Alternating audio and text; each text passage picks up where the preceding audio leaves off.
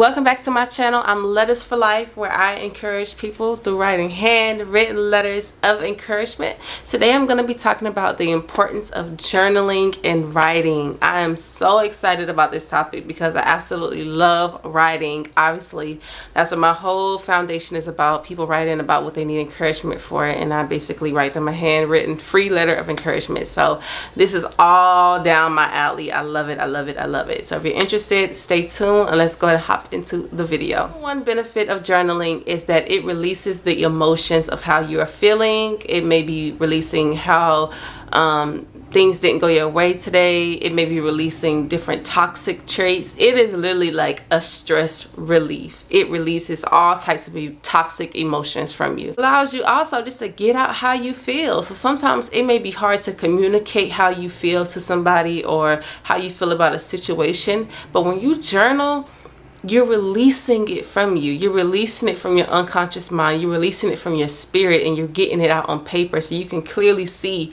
how you feel, how you are interpreting what happened to you. It's an amazing time for self-reflection. And if you are looking at trying to boss up in your life, journaling is definitely key to it. I'm telling you. Another thing that I've noticed with journaling is that I'm able to sleep better. So because I've released my emotions for the day, if I journal right before I go to sleep, I tend to sleep better. Now, I'm not perfect by any means, so by no means am I saying I journal every single day, but I've learned that when I do journal right before I go to sleep and I meditate right after, like, my sleep is out of this world. I'll be knocked out.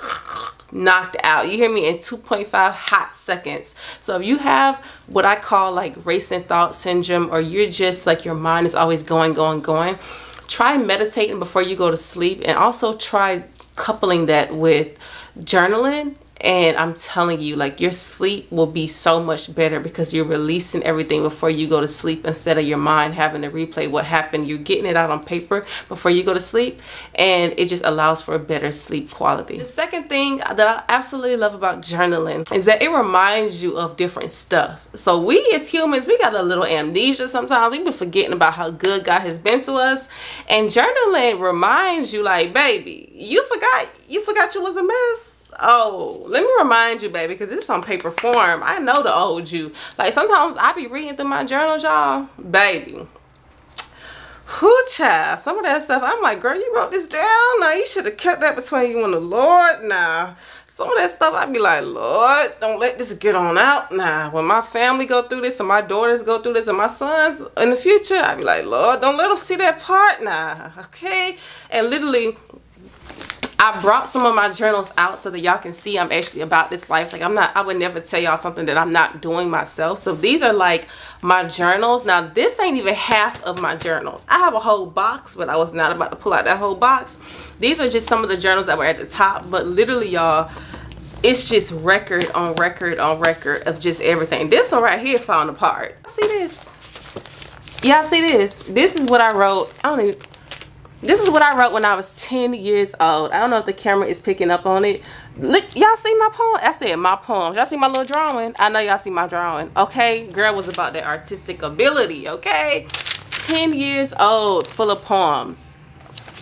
And this doesn't necessarily have to do with journaling, but poetry was really definitely important for me when I was growing up. That was how I released everything that I was dealing with. It brings me back to my core. This reminds me to be humble. When I look at this, I'm reflective of how good God is and everything that I had to overcome, but it reminds me of my humble beginnings. It reminds me of everything that God put in my life on purpose so that I can be the woman I am now. I think this is so important for just anybody, just to remind yourself, you know, just take a moment. And sometimes even when you take a moment and you think, your mind can't even stretch back that far. Also, it allows you to be humble and be grateful for what you do have. It rolls into my third point.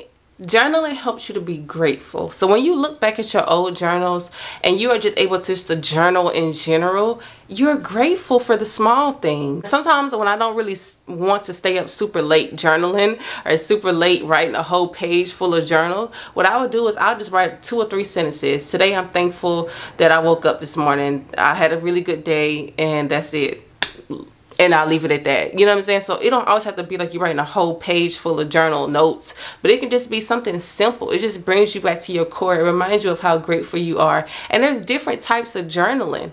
I journal a lot for emotional support and for feelings, but there's another type of journaling that I do for business as well. This is one of my business journals, and in the business journal I will write down different stuff that means a lot to me or things that I'm trying to get done in my business. So this section is for my book, and I'll keep different ideas, different thoughts about my book.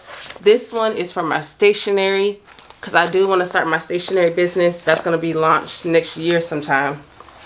This is different tips and ideas regarding my, you know, my foundation, my business, everything like that. So there's different types of journaling. Yes, the most important one, or the one that this video may be related to, is emotional journaling, but don't ever feel like you can't journal in different type of ways. You need encouragement, or you know somebody else who made the encouragement, please write into my foundation, www.lettersforlife.net, where I encourage people through writing handwritten letters of encouragement. As always, I love you, but most importantly though, God loves you. I will see you on my next video. Bye. Dream about it, I go get it. That's how I do it. Not in the stars, I'm not lucky, I just